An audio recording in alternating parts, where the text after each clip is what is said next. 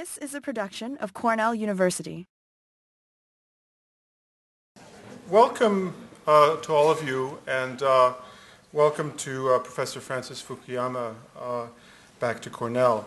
My name is Nick Vanderwall. I'm the director of the Einaudi Center, and the talk today is in the context of our Distinguished Speaker Series, which has for the last 2 years been a component of the Einaudi Center's Foreign Policy Initiative. The objective of the Foreign Policy Initiative in general is to bring to campus a more prominent discussion of contemporary foreign policy issues and international affairs. We're very grateful to the Einaudi family for support of this initiative, as well as to the Kessler family and their gift last year. The Distinguished Speaker Series brings to campus different viewpoints on contemporary international politics and economics from noted experts, both from the academic world and the policy world. The current theme for this spring and next fall is American foreign policy in an election year and the legacy of the Bush administration and sort of issues for the next administration in the area of foreign policy. We've had a number of important speakers on this topic already. Many of you I recognize from last week's talk by General Zinni. Let me announce several upcoming speakers before presenting today's speaker. On September 17th, Professor Stephen Krasner of the Graham Stewart Professor of International Relations at Stanford University and someone who spent time working as a special advisor to Condoleezza Rice will be on campus to address this general theme. In November, the date hasn't been set yet, Nancy Birdsall, the current director of the Center for Global Development, will be here to talk about prospects for the new administration on vis-a-vis the developing world. Let me also say that we're planning a debate on the future of U.S. involvement in Iraq. We're looking at a potential date in early October. We haven't said that provisionally right now, October 7th. I hope to be able to say much more about this soon. Let me also say that the Bartels Fellow planned for next fall is Louise Arbour, the current UN High Commissioner for Human Rights, and we're also about to set a date for that. So let me present today's speaker. Francis Fukuyama is one of the most influential scholars on American foreign policy, who also happens to be a Cornell alumni. Class of 74. Class of 74. I thought he was a government major, but in fact he was a classics major.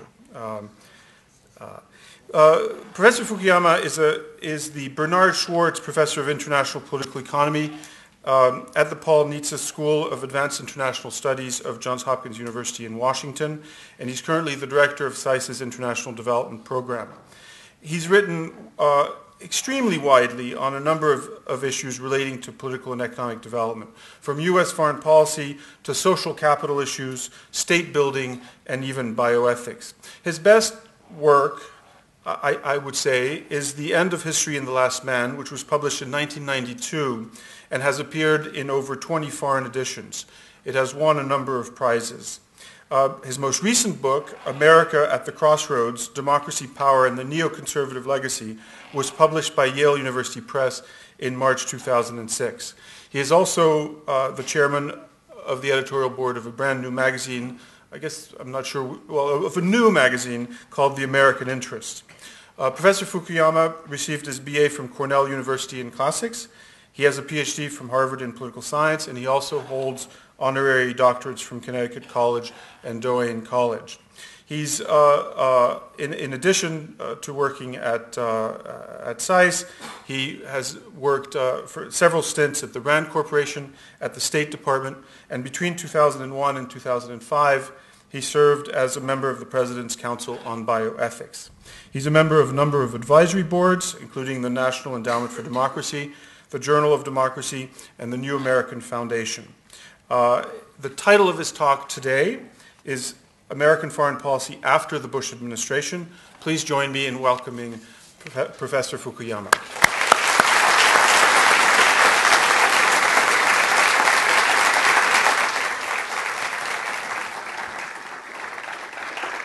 Well, thank you very much. I really appreciate the invitation I got from Professor Van de Waal to come back to Cornell. I was here from 1970 to 1974. I arrived right in the middle of the Vietnam War, a year after the big Cornell crisis, in which Time magazine featured a number of Cornell undergraduates with bandoliers of ammunition around their necks taking over Willard Straight Hall. And so here we are 37 years later, and we're still in a war, an ill-conceived war. But I must say I have not seen a single armed student in my so far this afternoon. So I guess there is progress. There is progress after all. I'm going to talk about. It's necessarily going to have to dwell a bit on the Bush legacy, but. We are in an election campaign. I do presume that at some point the Democrats will make up their mind as to who their candidate's going to be, and we will, I'm quite certain, have a new president starting in January 2009, and therefore we are at a pretty important decision point with regard to the choices made in American foreign policy. So what I'm going to do is talk a little bit about the ideas that have animated foreign policy in recent years, and then really how reality has or has not coincided with those ideas. And that sets the stage for looking ahead to the kinds of shifts that I think will be necessary, the kinds of adjustments that the new president will have to make as we proceed into the next administration. The Bush doctrine was actually a fairly coherent set of ideas. A lot of my neoconservative friends, I think, played an important role in shaping that strategy.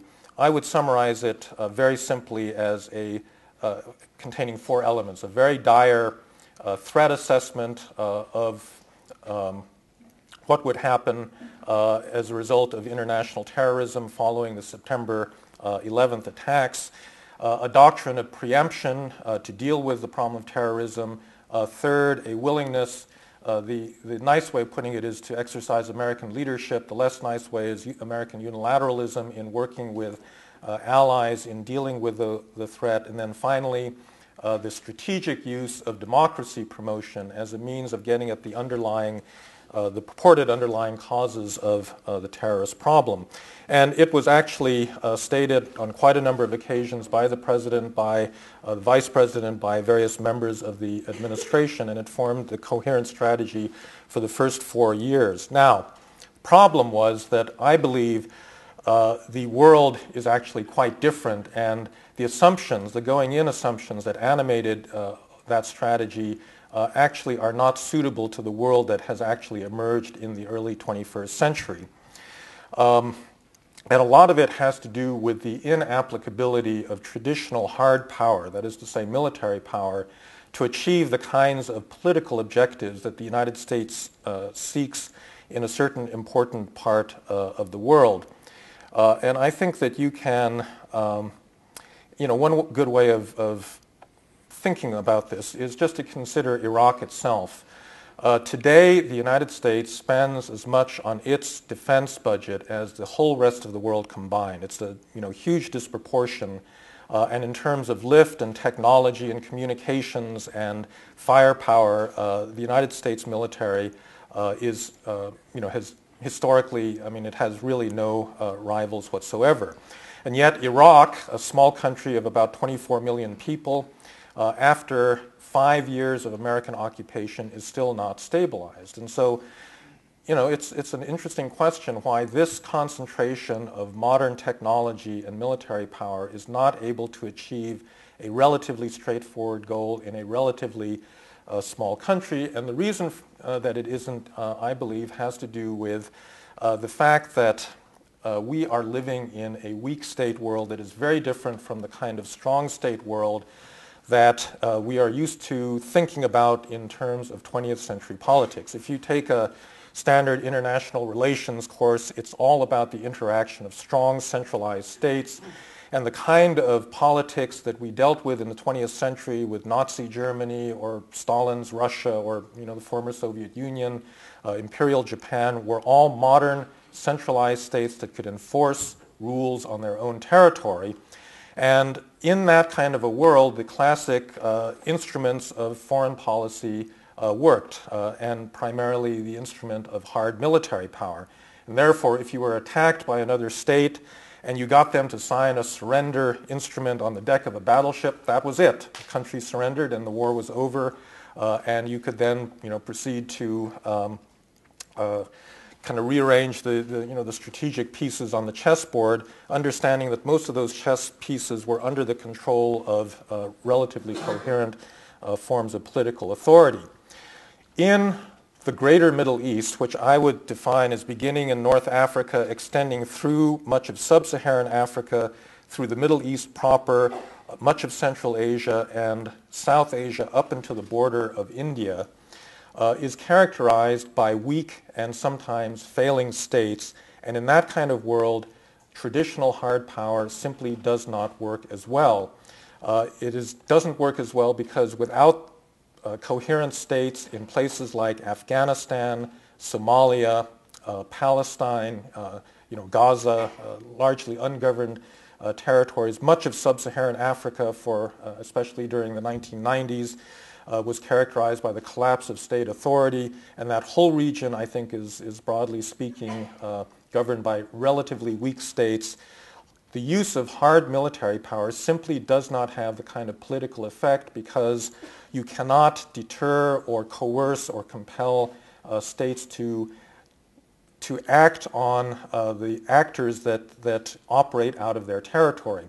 Lebanon is a really good example of that, Hezbollah, and in fact, Henry Kissinger, after the 2006 Lebanon war, wrote an article where, and it kind of illustrates the shift in international relations, because Kissinger comes out of that traditional 20th century world. But he says, okay, Hezbollah is in fact a metastasization of the Al-Qaeda pattern. It acts openly as a state within a state, a non-state entity on the soil of a state with all the attributes of a state and backed by a major regional power is a new thing in international politics. Well, it may have been news to Henry Kissinger, but if you had been following African politics over the past couple of decades, you would understand that this is exactly the kind of world that has been emerging in that part of the globe. And it is particularly difficult for American foreign policy because we have a tremendous hard power machine that we want to use to solve the problems. And as they say, when your main tool is a hammer, most of the problems end up looking like nails. And I think that that's one of the difficulties we had in approaching Iraq, that we thought we could solve certain basic political problems through the use of hard power without recognizing that the reconstruction of political authority was central to the aims that we wanted to achieve, and that we did not really have the tools to do that. And so that's why I think in this part of the world, you're going to have to use different kinds of instruments. We've made the beginnings of an adjustment already in Iraq, where we've realized that this is a genuine counterinsurgency war. And in this kind of a struggle, the overuse of hard power is almost always counterproductive, because the central struggle is really, there are really bad guys out there that have to be killed, captured, or neutralized, but they're swimming in much larger populations of people that are potentially enemies, potentially friends, or potentially undecided.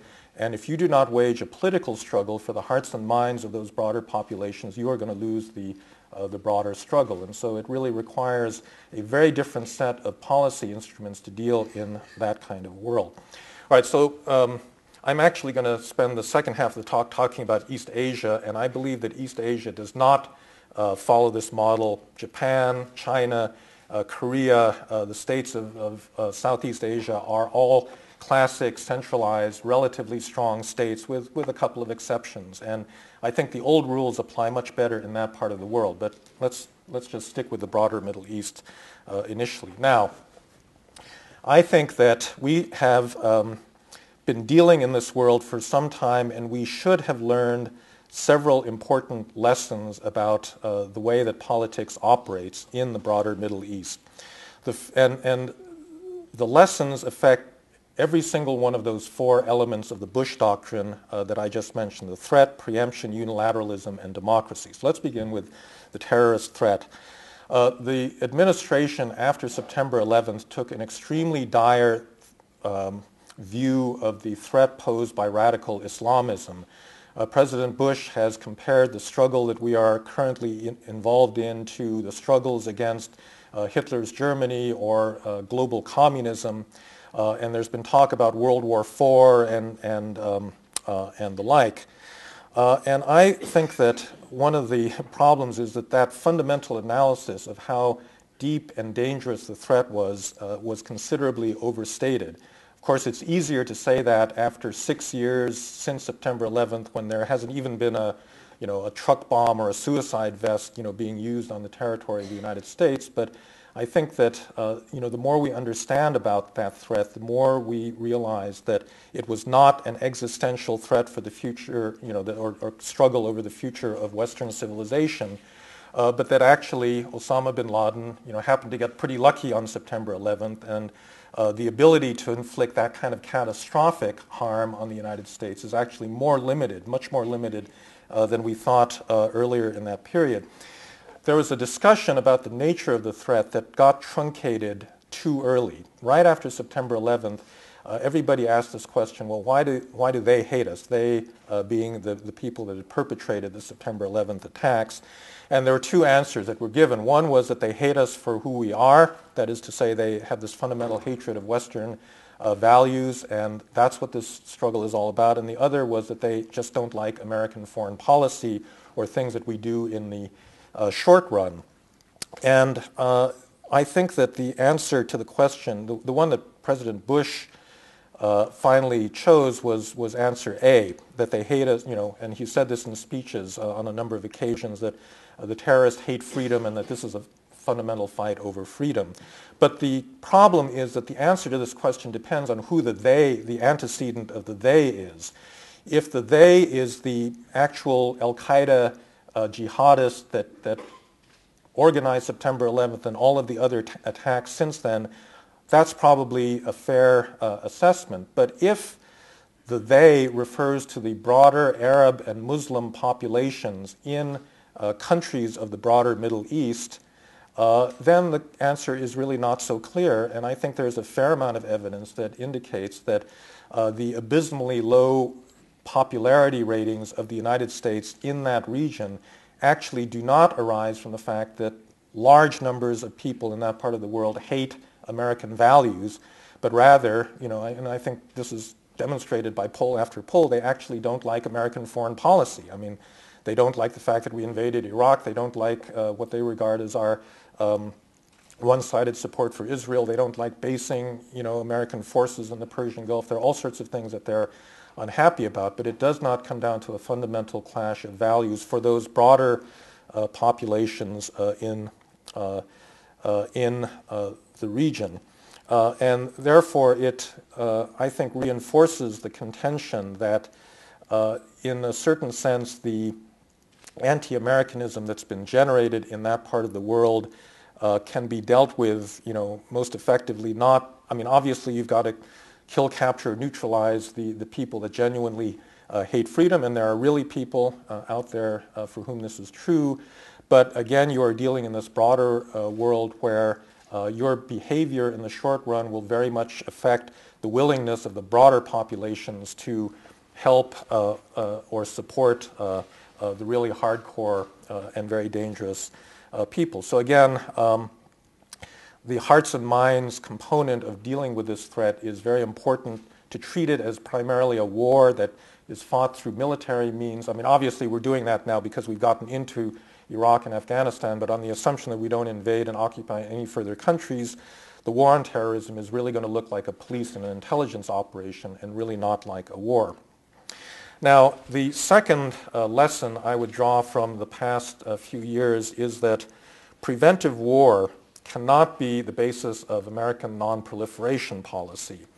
The Bush doctrine emphasized preemption in actually a perfectly logical manner. They said, okay, they attacked us on September 11th. This is a stateless group. You cannot use deterrence and containment to deal with this kind of a threat because they have no return address. And therefore, the tools that we used during the Cold War are not adequate You have to go out and get them before they get you. And that logic, I think, is pretty iron tight.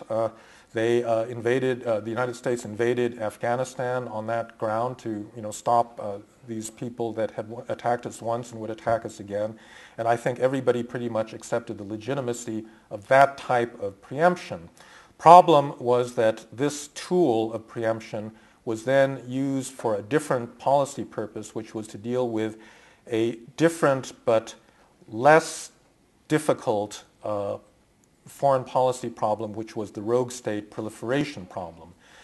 It's less it's potentially more dangerous because you are talking about nuclear proliferation, but in a certain sense, because the potential proliferators, the famous axis of evil, Iraq, Iran, and North Korea, are states, they are, in my view, susceptible to the kind of deterrence calculation, even if their foreign policies in many respects seem, pretty crazy.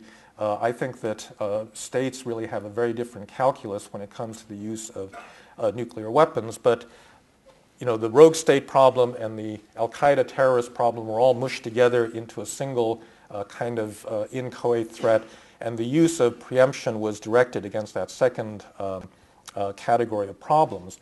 And I think that, in all honesty, it actually made the problem worse. I think the administration hoped that by preemptively invading Iraq, it would raise the potential cost of proliferation so high that North Korea and Iran wouldn't think of doing that.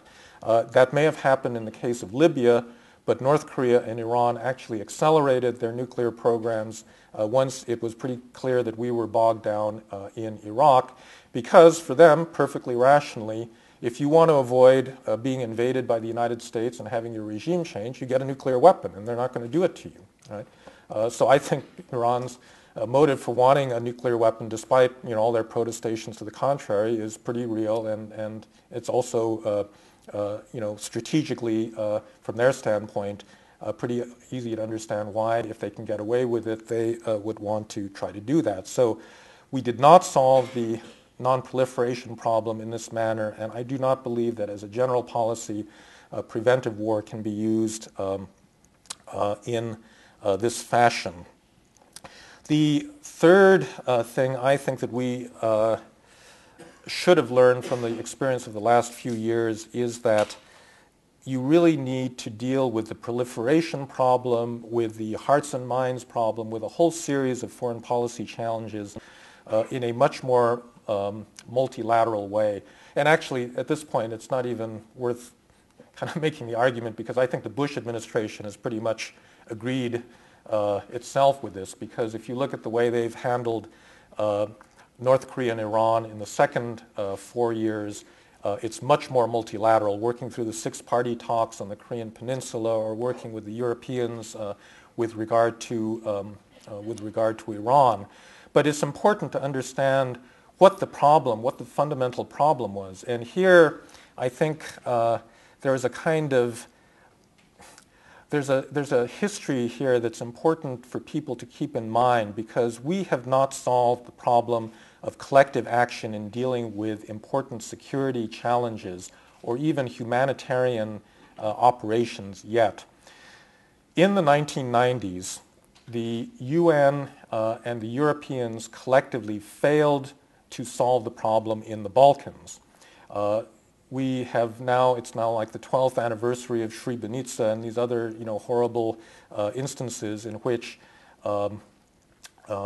aggression in the Balkans was met very passively. UN peacekeepers were taken hostage, and that experience, I think, forms the backdrop for the Bush administration saying, okay, we're just not going to bother with these defective institutions that cannot provide either legitimacy or an effective basis for dealing with terrorism, human rights violations, refugees, any of the problems that the world faces in security terms. And they said, we're just going to lead, and we'll have other people follow us, and they will salute us when they see that we are acting effectively. And so they kind of went to the opposite extreme in terms of coalitions of the willing and the like.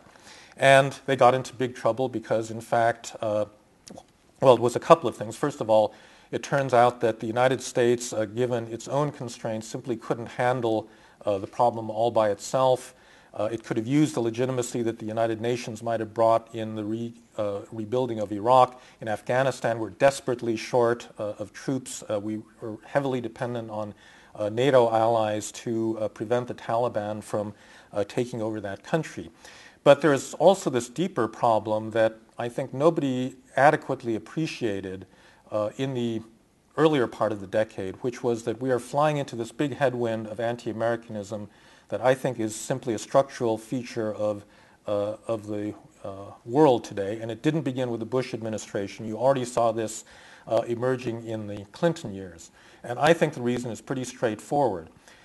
Because of the disproportionate influence that the United States has exercised militarily, culturally, economically, politically, it sets up this position of non-reciprocity. That is to say, we can overturn a regime 8,000 miles away basically without breaking a sweat, but other countries can't do the same thing to us. Or, you know, we make economic policy decisions that are very consequential to other countries in financial crisis, but the rest of the world, again, does not have a reciprocal degree of influence. And this really did start in economic issues in the Clinton administration, where many close American European allies greatly resented what they regarded as an American orchestrated globalization that they felt was designed to undermine their own welfare state and social protection mechanism. I mean, you know, the real story is more complicated than that, but that was a lot of the perception. And so you had already anti-globalization protests outside of American borders, with globalization seen as the cutting edge of American global hegemony. And I think all the Bush people did was they shifted that argument into the military security realm, where they ran into exactly that same kind of anti-Americanism. And that, I think, you know, the structural basis of that anti-Americanism is something that any future administration is going to have to take into account. And although, because it's structural, you know, as long as you're powerful, you're going to be resented. I think that the way you exercise that power at the margin can, you know, make a big difference with regard to how people are, how willing they're going to be to legitimate and what you do and to cooperate with you. The final component, or the final lesson I think we should have learned has to do with the role of democracy promotion and the idealistic agenda of American foreign policy. President Bush was not the first president to talk about democracy promotion. I mean, in a way it goes back to the founding of the American Republic, but certainly since Woodrow Wilson, this idealistic component has been part of the rhetoric of virtually every American administration, with, you know, one or two exceptions ever since then.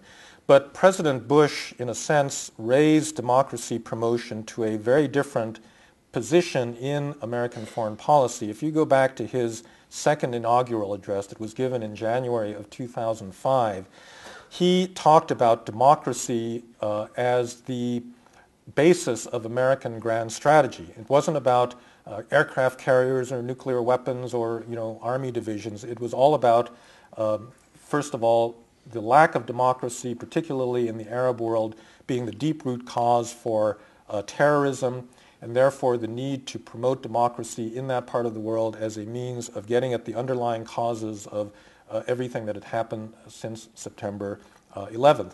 Now, for reasons that I can't go into here, I think that that was in itself a wrong analysis, but this strong connection between democracy promotion and American strategic interests, I think, had a disastrous effect both for American foreign policy and for the cause of democracy around the world. It was not good for American foreign policy because it made us look hypocritical. You know, no sooner did that second inaugural get delivered, and Condi Rice, you know, made similar statements in Cairo and other Arab capitals. Then you get the election of Hamas, the election of Mr. Ahmadinejad in Iran, the Muslim brothers doing well in Egypt, a whole series of Islamists using democratic elections to come to power. And what do you think? Well, the administration immediately backs off this emphasis on democracy, and it makes us look tremendously hypocritical. So if you go to the Middle East right now and you try to talk about American ideals of human rights, and this is coming on top of Guantanamo Bay and prisoner abuse and a lot of, I think, very unfortunate things that we've done in reaction to September 11th, people will just laugh at you. They will simply laugh at you, and they'll say, who the hell are you to be lecturing anybody in the world about this? Now, in all fairness, I think that that's also not a fair charge, but certainly that perception was very much fortified by this close union between strategic interest and democracy.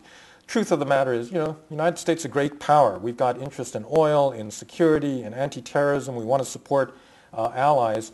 And it's never the case that democracy promotion will ever be the single most important goal that Americans ever pursue at the expense of those other things. But it's going to be a component, and so of course we're going to look hypocritical. But in some sense, by promoting democracy promotion, to that extent, you underline the hypocrisy, the inevitable and necessary hypocrisy when it's visible. It's also not good for the cause of actually promoting democracy on the ground.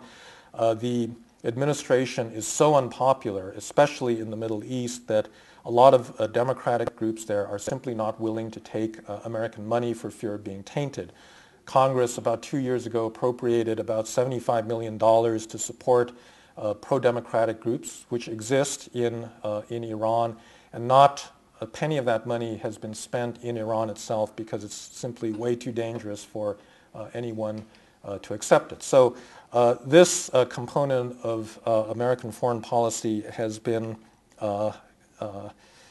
quite problematic. All right, so we've now begun talking about some of the changes that I think need to be made.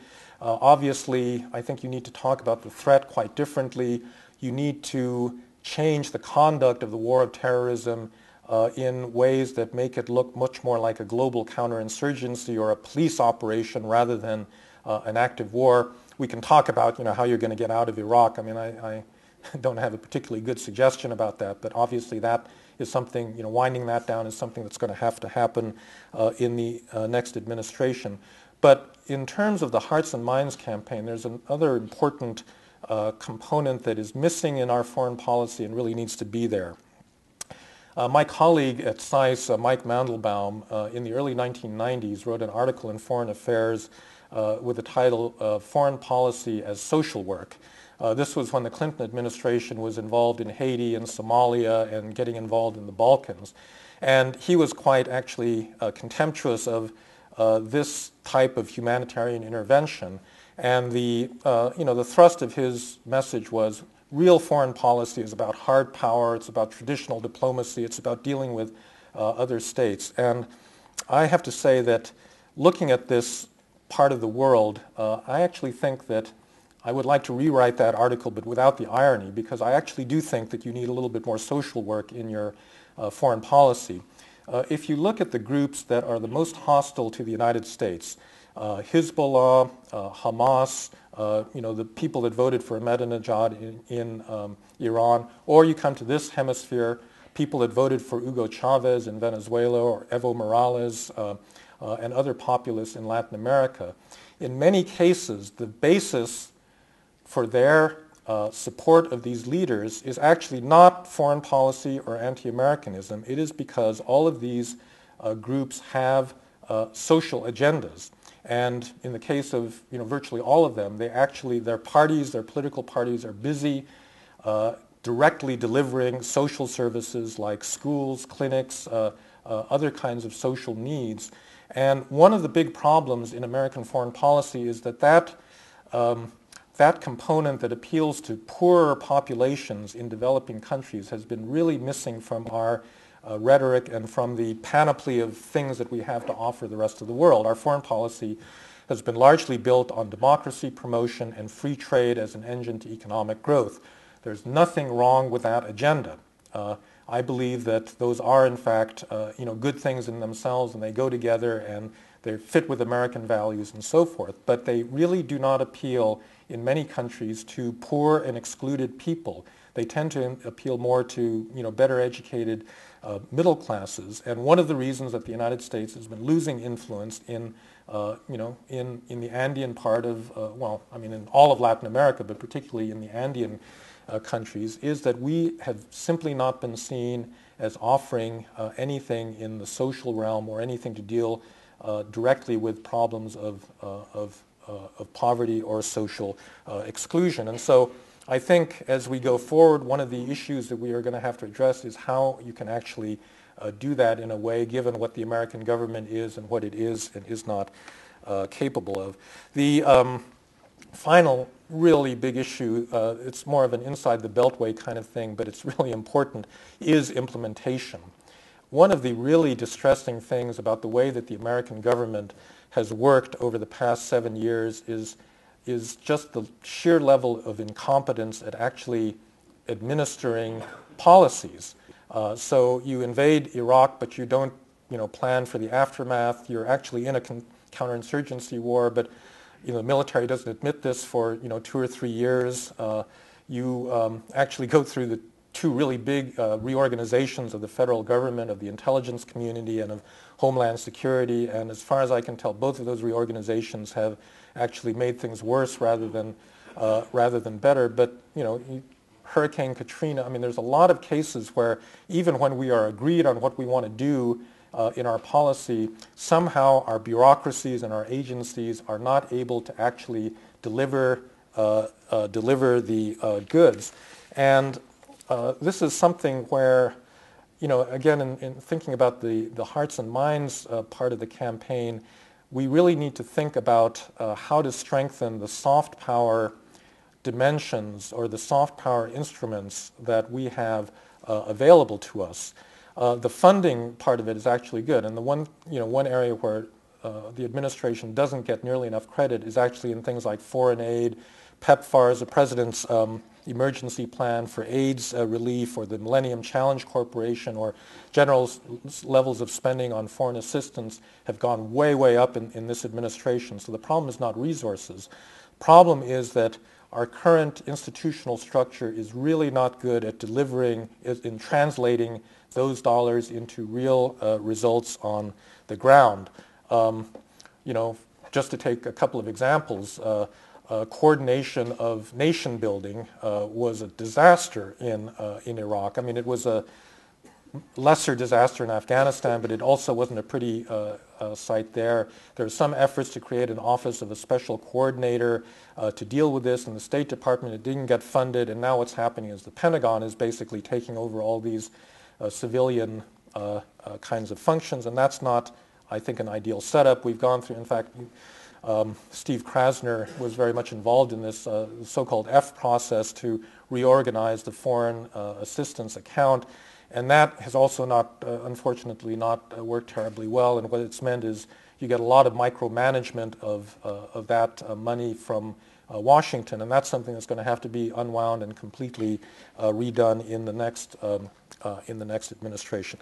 Okay, I'm running a little bit late, so I'm going to have to give Asia a little bit of a short shrift. I'm going to switch our attention to another part of the world, because I think that actually the bigger set of issues, while we've been preoccupied with terrorism in the Middle East, you've got this really big set of issues in East Asia that have to do with the rise of China and how you think about it and how you deal with it. Because China is going to, I'm not convinced that Osama bin Laden and his friends are going to be around in 25 years. But believe me, China is going to be there, and they're going to be a lot more powerful, and so will India, and so will a lot of other growing powers in that part of the world.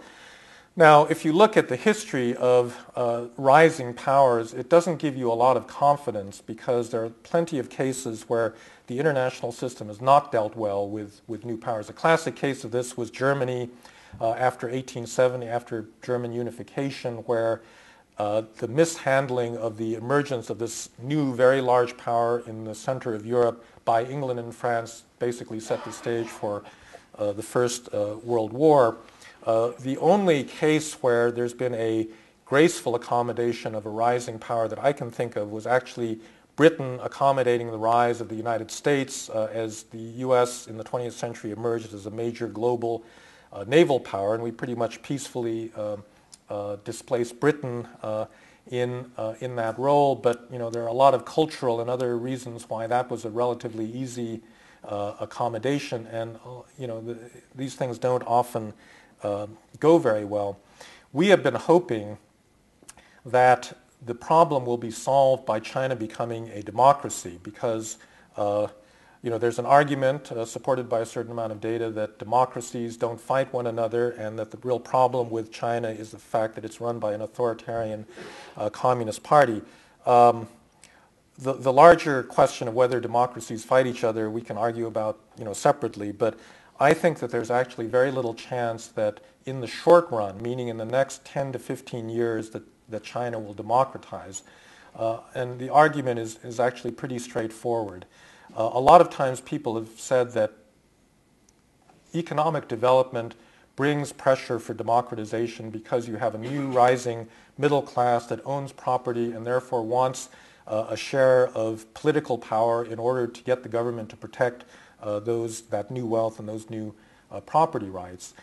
That, I think, is a decent argument if the vast majority of your citizens actually consider themselves to be middle class and do own property. But the problem with China is that its development has become very uneven. Its Gini coefficient, the measure of inequality, has gone up by about 10 points over the last 20 years. The top 10% in China earns something like 19 times that of the bottom 10%. And so what you have is maybe 200-300 million people that have benefited tremendously from China's modernization, but an awful lot of people left in the countryside that have been left behind by China's rapid economic growth. And everything that I have seen suggests that none of those new elites in China really wants democracy in the short run, because they know that it's going to unleash all of these pent-up demands for redistribution, and they are not going to be able to protect their gains under that situation. Now, when China becomes a much richer country, and instead of 2/3 of the country still being left in the countryside, it's down to like 20% or so, which is more like where South Korea and Taiwan were in the 1980s when they democratized, then I actually think that there will be pressure for democracy. China actually may be the first country that democratizes because of environmental concerns. China is poisoning itself. It's like an early stage capitalist country where developers and companies and local governments, are all colluding to deprive people of property and violating the country's own labor and environmental laws. And I think ultimately the only way that you solve these kinds of issues politically is actually by having more democratic participation from the grassroots. But I think this is a development that will not solve the foreign policy problem of a rising China, for a good generation or so. So it's still going to be an issue. In Asia, I think the basic choices really have to do with the kind of institutional security architecture that is put in place. It's interesting that in contrast to the period right after 1945, where all of the wise men of American post-war policy, guys like Dean Acheson and George Kennan, all of them thought in institutional terms, and their most enduring legacy were things like the Bretton Woods institutions, NATO, the United Nations, the U.S.-Japan Security Alliance. All of these institutions are still in place more than 50 years later, and they still structure the way that countries interact. And there has, apart from the WTO, there's been very little top-level institutional creativity exercised, and certainly in this administration, although I would say that their Asia policy probably gets maybe a B+ or a B or so, it's also been just extremely pragmatic and not architectural. It hasn't been thinking about longer-term institutions. And in the case of managing China, I think that that's important. The real issue that everybody would like to know right now is, as China gets more powerful and as it commands a greater and greater share of global GDP, are its ambitions going to expand Or is it the case that it will, in some sense, become a stakeholder in international institutions and modify its own objectives and so forth? I mean, this is a great hope of liberal internationalism. And I think that people come at this problem with preconceived notions. They're either realists or they're liberal internationalists, and so they kind of assume an answer. And I would say that it's going to be hard to tell. It would be hard to imagine China not having greater ambitions once they become very powerful. But it's also the case that one of the reasons that people accept international rules is that it is in their self-interest in doing this. And right now, China is all over sub-Saharan Africa. They're all over Latin America in search of energy, in search of commodities, raw materials. They're digging up, a lot of the developing world in Western Australia and all shipping it, to ports in China, under basically a fairly cynical principle of respect for everyone's sovereignty, so that basically you just, you don't complain about the way anyone governs their own people, you just do business with them. And what they're finding is that they're getting a lot of pushback. I mean, you've of course had this thing with the Olympic torch, but I think in more ways that are also quite important, when you put in an energy project that then generates local backlash and guerrillas shooting at your workers and things of that sort, as has happened with the Chinese energy investment in Sudan, then you think, well, maybe a more politically sensitive approach to these problems might be in order. And so therefore, I think that there needs to be in Asia careful attention to thinking through whether there are institutional arrangements for making sure that nationalism between Japan, China, and Korea, among other things, does not get out of hand, channels of communication, institutionalized ways of doing business in terms of investment and trade. On that front, there are institutions. I mean, it's much more institutionalized in the economic than it is in the security realm.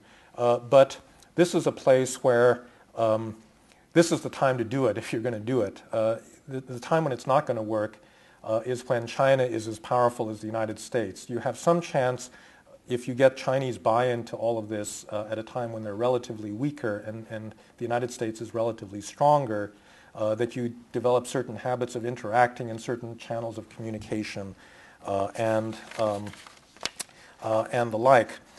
So unfortunately, this is not a, there are other parts of the world that we've not touched on, Africa, development, Latin America, and so forth. Unfortunately, everybody wants to come up with a grand overarching strategy like containment to deal with the next generation of problems in foreign policy. And that's, I think, a fundamental mistake because, in fact, you then try to cram all of the existing cases as lesser included cases of your big paradigm. And first of all, your big paradigm may be wrong, but secondly, almost none of the lesser cases are actually included ones. They're actually separate things that need separate policies to deal with. But I think that's kind of the lay of the land, and that is the agenda that I would think whoever occupies the White House in next January is going to need to think through. So thank you very much for your attention.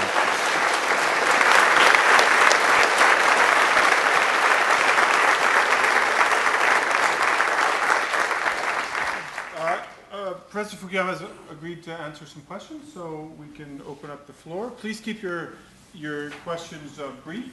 I would like first to comment on the statement in the program by Director Onyadi Center, where he said decision made by the international community in the coming years will have significant impact on us. Well, I really would like you to add more that so far the United States is the one doing the most impact on the world, not the other way around. Though we are concerned about this, and as you, the speaker said, clearly the United States impact on the world, not the other way around. My question is the following. The Bush policy, which really is, I understand you have to call it Bush policy, it's really the policy of Cheney, Wolfowitz, Pearl, including yourself, that formulated the overall framework for that policy is clearly a failure. And you said that yourself. Now, you have not really two things I want to comment on. The first, in all this discussion and speech, you have not mentioned a word, one word, about the impact of this strategy and policy on the miserable situation of the people on land, whether millions of Iraqis or so many hundreds of thousands of deaths, etc. Please do mention that. Give some humanity to your presentation. My question, you have, according to your title, you're giving us American foreign policy after, but you really have not given any. Assume that you are the Condoleezza Rice and Cheney of the next president. What specific you're going to do in January, you recommend, especially for the Middle East? Be specific. You have to be specific because we're living in the real world. Well, with all due respect, I thought I had answered a lot of those issues. I mean, look, in terms of expressing sympathy for people that have been harmed by decisions that the United States made, I mean, I think that, I didn't think I had to state that explicitly because I would say that when you call something a big failure, you kind of take that for granted, and that's something, that Americans need to consider, that when they act and if they are not wise in those actions or they make mistakes, it's, a political black eye for the people that made the decision, but it's personally, means the loss of your life or livelihood or a lot of other things for the, the people on the ground, as you say. So, I appreciate that, and I think that is a good point. Just to repeat what I said, first of all, I would run the war on terrorism much, much differently, which is to say I'd stop calling it a war. I think that you need to get out of Iraq because as long as you're occupying a major Arab capital, you are not going to ultimately get at a lot of the sources of, of recruitment into these groups. They have already, under this administration, re-engaged on the Palestinian issue. It was a tremendous mistake not to have done that earlier. I'm, having worked on that issue when I was in the State Department in the 1980s, I'm not really confident, how much progress can be made, but, certainly you need to try. Since I was trying to cover the whole world, it's a little bit hard to simply list specific policies for every country, but I'll just give you, one example of an adjustment. I believe that, I actually fear that the United States, as a result of Iraq, is going to go back to a Kissinger-like realism where people are going to say, well, the hell with all these countries, as long as they're not shooting at us, we're just going to pretty much ignore them and not worry about things like democracy. And I think that is a big mistake. And so that has to be part of the agenda. I think it's achieved with soft power rather than with hard power.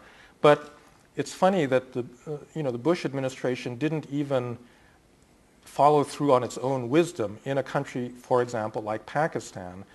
So in that country, we have put all of our eggs in Musharraf's basket. I think we would have done much better actually to let democratic processes work there because Pakistan, is actually a country, where you get lawyers, these guys in these black suits that go out on the streets, and face down the police to defend the rule of law. And so, you have people that are serious about sharing a lot of American values. The Islamist Party in the Northwest Frontier actually in the February election did pretty badly when they were allowed to come to power and people saw that they couldn't govern. And so I think that if the president had followed the instinct, to a certain extent in that second inaugural and actually let some of these democratic processes play through and accept, some of the results because they represent important, sectors of each of these societies, I think that our policy would have been better anchored. So we can pick a lot of countries where I could be, much more specific. I was just trying to lay out, some general principles about how I think you need to make adjustments. Yes. Yeah. Okay. Sorry. I was wondering if you could speak about Barack Obama's concept of dignity promotion, because it does sound, at least abstractly, similar to what you're saying. And what is the over-under on the type of social work you're raising? For example, does a continuation of the Bush doctrine on hard power, which is basically what John McCain himself has said he's offering, can that be mitigated or ameliorated by the type of social reform policy you're advocating? Does it balance out? Or as a precondition, do you have to disengage from military engagements like Iraq? Because if I'm reading you right, it wouldn't sound like you could support a McCain foreign policy to balance out. It would seem like you have to get out of Iraq and do the other things you're calling for. It all depends on the specific country and region and so forth. So I think that in the Persian Gulf, it's pretty hard to get things back to kind of stable equilibrium until the United States is out of Iraq. But that doesn't, win you very much in Venezuela or in Ecuador or in parts of Latin America. Whereas having a set of soft power instruments that could actually meet some of the needs of, let's say, indigenous peoples in rural areas in Bolivia or Ecuador actually could win you something. And actually, again, to give him credit, in the last time the president was down there, it was the first time in his administration he's actually used the word poverty, and said and inequality, and talking about those as things that are of concern to the United States, right? So I think that, again, you have to have a policy that's very much tailored to the specific conditions of the part of the world in which you are operating. And actually, the degree to which all of these things are tied together can sometimes be exaggerated. So, you can still make progress, whatever progress you can make, for example, on the Israeli-Palestinian issue, you're going to make, I think, in a way that's separate from exactly what's going on in Iraq and what the American force level is there and so forth. Okay, let's see. How about, sir? Yeah. Okay. A couple of quick questions. The first is when you talk about democracy should have been pursued in Pakistan. It almost sounds to me like you're saying, well, in Pakistan, Benazir Bhutto would have won, and that's effectively a U.S. ally, so democracy is good there. But in Venezuela and in Gaza, democracy is not such a good idea because it produces the wrong result. You think that, it may be simple-minded, but you really think that the idea of promoting democracy was as an institution, or was it because there was a blind faith that democracy would, in fact, produce results like Benazir Bhutto and not produce results like Hamas? Yeah. That's the first, I think, I wanted to ask. And the second was, when you talk about the failure of, or the non-utility of hard force in the present world, and the fact that it doesn't work with non-strong state actors. I was thinking about that while you were talking, and I thought, well, is it that we're not tough enough? That, the Gestapo did a pretty good job of maintaining people, of getting rid of their enemies in occupied Europe, and Israel, who seems to be more or less concentrating on hard power, meaning assassinations and keeping down the possibilities of the Palestinians harming them, they have been able to create a certain sense of security for a long time. So why can't we do things like that? Is it our innate goodness that doesn't let us do it, or does it really not work? First of all, on the question of elections, yeah, it is the case that there are a lot of circumstances in which early elections are actually not good for the country, and there's certainly a lot of cases where they wouldn't be good from the standpoint of American foreign policy. So right now, if you had an election, free and fair election in Saudi Arabia, I don't know what would come out of the end of it, but it probably wouldn't be better than what we've got now. And so, pushing for that in the short, it's not much of an issue there anyhow, but, pushing for that I would not think would be, all that great a possibility. But I think that part of the reality that makes this part of the world so hard to govern is that you've had on the ground the mobilization of a lot of new social actors. You know, Sam Huntington talked about this as one of the reasons that political development is hard, is that you get all these people mobilized and then they're not accommodated into the existing political structure. But I think that the elections are actually just a symptom of that mobilization. I mean, I wish that all these people in Gaza hadn't voted for Hamas, but the reason that they did that is that they have, you know, a lot of frustrations and you know, they feel a certain way towards Israel. And if you don't have the election and they don't get elected, that's not going to change their feelings, and it's not going to, you know, it's not going to somehow shape the views of Palestinians or mean that they're more willing to make peace with Israel. So in some sense, the elections are simply kind of measures or you know, they're symptoms of the underlying you know, changes that are going on in these societies. And that's why I think you actually have to be a little bit more forward-leaning, and you're willing to accept the fact that, you know, this group is now electing people and they don't like you, but you got to figure out, you know, how to, you know, work them into a political system rather than having them shoot their way into power, which is really the alternative that that most of them would take. Yeah, and I think the answer on your second one, I mean, I think you answered your own question. Yeah, we could behave, well, even the Gestapo, you know, in the end, you know, I mean, you had a couple of efforts to do that.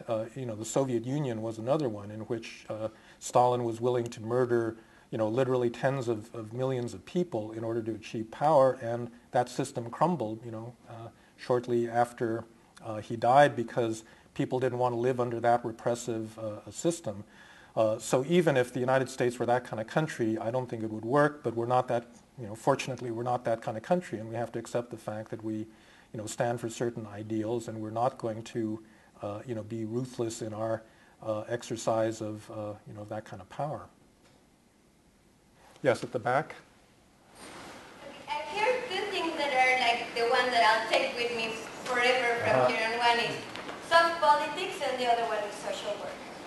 But I try to mix like us and you into the puzzle, and I have a question for you on regard that. What can we do and what are you doing to change the mindsetting to make the American politics and the common administration, but also the society, to push this interest to make the social impact on the developing countries and in the needed places? And not just here, but from the Chinese. You said they're looking for resources everywhere, like Sub-Saharan Africa and Latin America.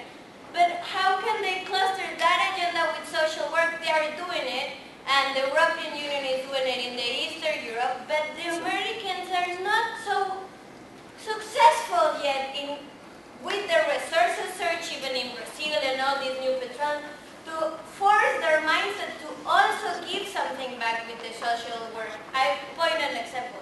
I've been trying to seduce Dr. Scorton to give this soft politic push with the universities and to bring virtual universities to all these developing places. And they say, no, no, no, because there is no research or there is no profit. But until they, you know, even the academia thinks that there is a bigger responsibility in the soft politics, I just think that the profit vision, how can we squish it? Well,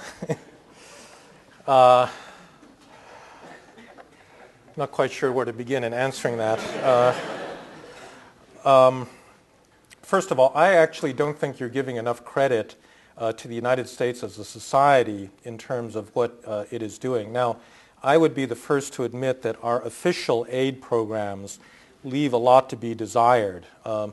USAID has right from the start been a very troubled agency, low morale, encumbered by all sorts of political constraints in the way that it operates, encumbered by a kind of dysfunctional bureaucratic culture. They're basically now a big contracting agency, and you know, they don't have, you know, any of the core capacities to really deliver the kinds of social services you know, that I'm talking about. So if you're actually going to try to fix that component of American soft power, you've got to think about certain institutional changes in the whole structure of that, you know, that side of it. But the other thing that I think you're not giving adequate credit to is that Americans are involved in a whole lot of things in developing countries that are not given through official aid channels. I mean, I run in my school an international development program. Probably 2/3 of the people that graduate from that program are going to go out into the field in a developing country and work in an NGO or with a multilateral institution or some other kind of development agency trying to deliver exactly these sorts of services. And if you go to Africa, like 10% of the GDP of sub-Saharan Africa as a whole comes out of these donor, from these both official and unofficial donors. Now, it's another question whether this is actually doing any good, because you can also argue that actually giving all those resources undermines governance and a lot of other things. But it's not for want of trying. So in terms of that, I think that as a matter of public policy, the parts that are potentially the most fixable have to do with the actual mechanisms by which we deliver development assistance. And unfortunately, that particular issue is always like item number 32 in the agenda of any new president, in what they're going to accomplish in the first 100 days. This is not going to be up at the top, and so it generally gets left until later part of the administration when they've already blown all their political capital on other things, and they're now looking around for something else to do so that they can claim some area of achievement. And I hope it doesn't happen that way. Yeah. Thank you. In your second part of the talk, it seems that this is a somehow more important part because the first part basically is failure. And the second part we are talking about, we are now at a moment of historical opportunity to set up new agenda in East Asia, with dealing with China challenge as a kind of central aim. And there's 2 points that are particularly interesting, I noticed. One, you mentioned that China probably will become the first country to become democratic because of environmental pressure. That's something extremely interesting. Because you're absolutely right, China is a country with tremendous environmental challenges. And compared with the United States, China was such a resource positive country.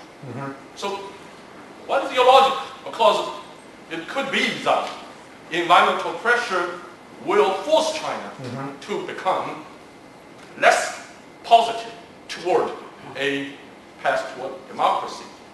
Because how to concentrate, administrative and all kinds of power and resources toward making the society's orderly development is really when with environmental, issue. And second, you mentioned that this is time to try to come up with some kind of institutional design.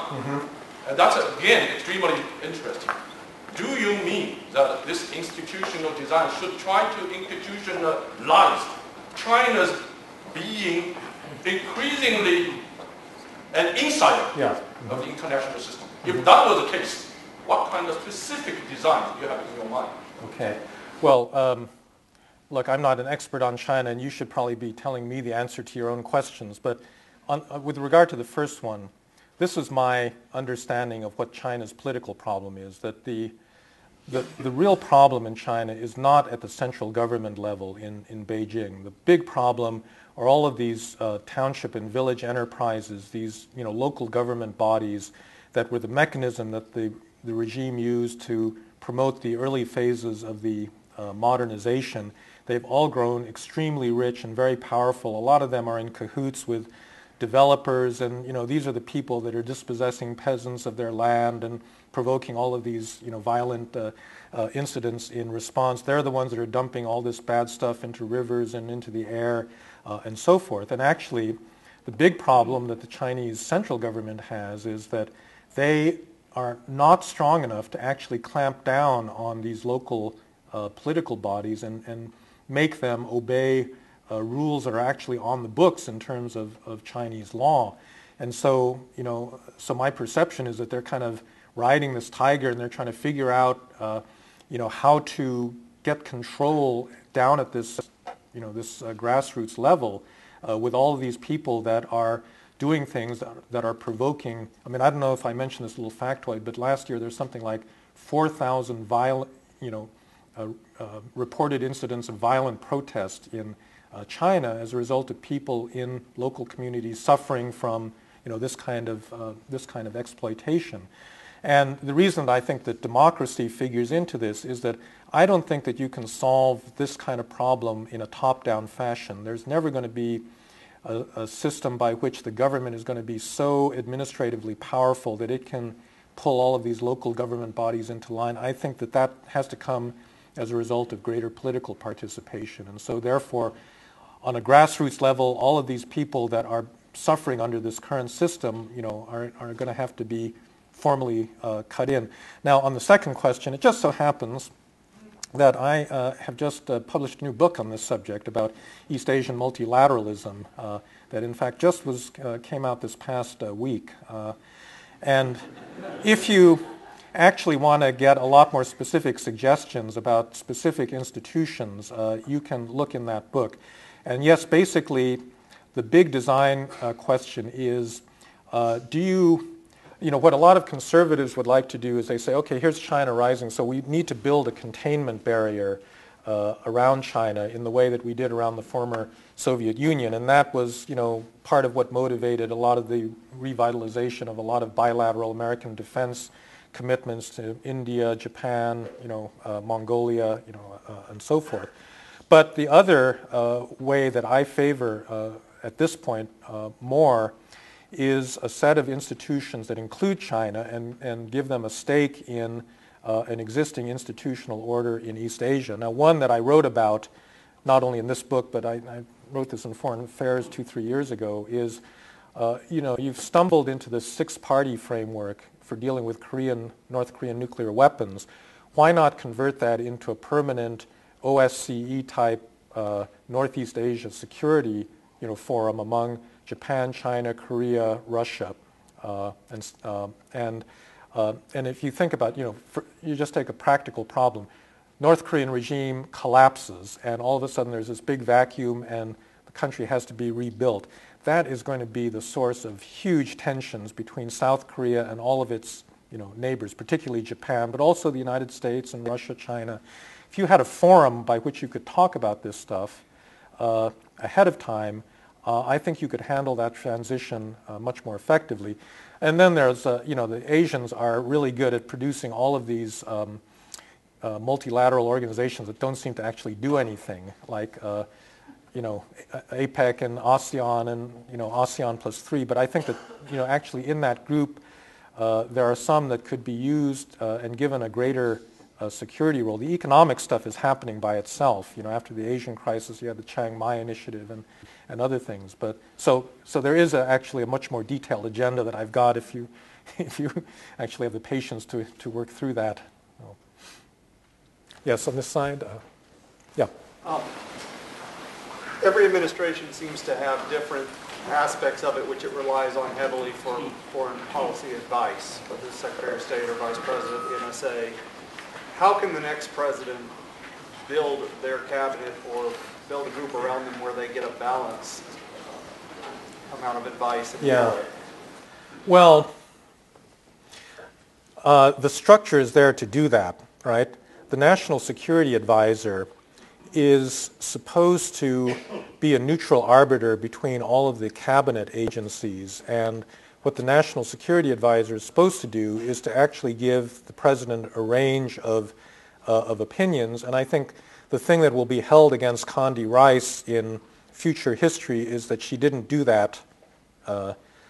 She didn't do that adequately in the lead up to the Iraq War.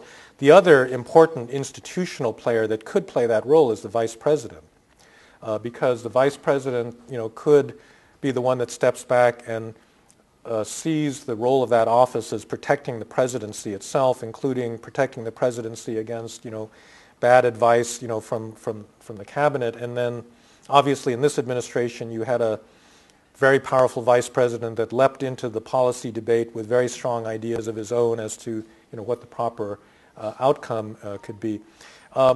I have frequently thought, though, that this problem is an insoluble one. It's really funny. I mean, talking about coming back, to Cornell and repeating some of the mistakes of Vietnam. I mean, I think that during the Vietnam War, there were these ideas about the imperial presidency and groupthink. And I remember when I, read about this stuff in graduate school, I thought, that's stupid.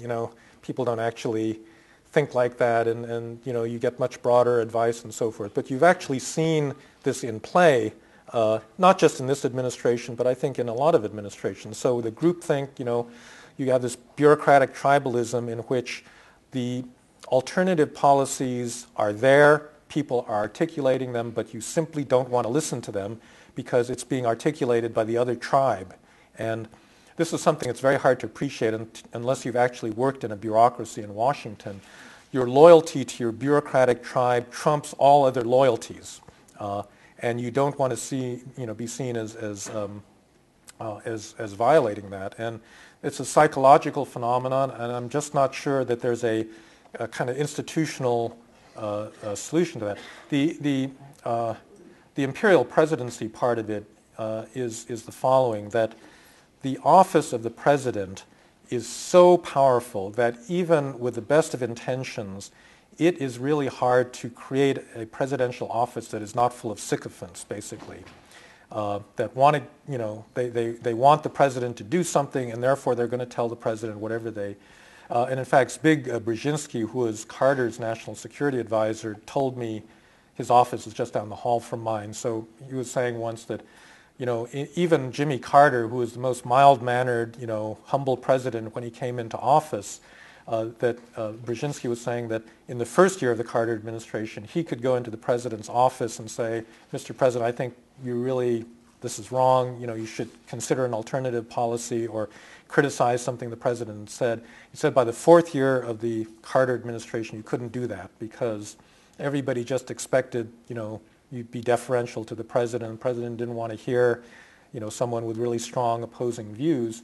And as I said, this is Jimmy Carter, this is Mr. Nice Guy. It wasn't, hard-charging George W. So again, I'm just not sure what the solution to either of those problems is, because I don't think you can fix this just by moving around the organizational boxes in the in the office of in the executive office.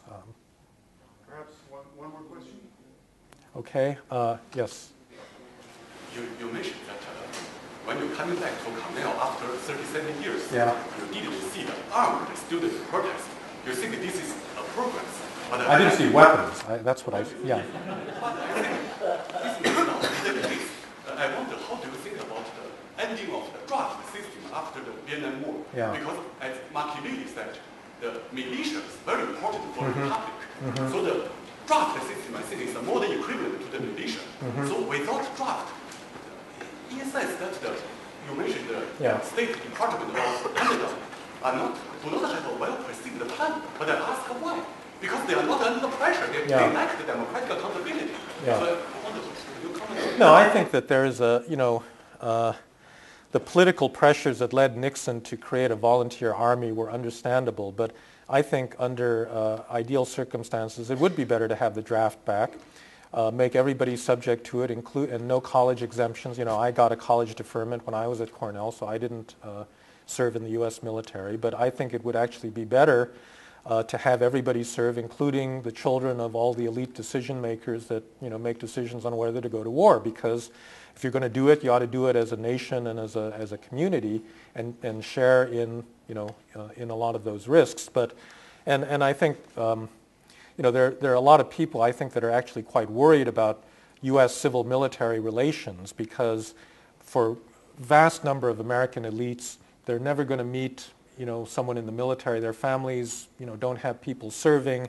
The families that do serve, it's a tradition in their families. They live in certain parts of the country.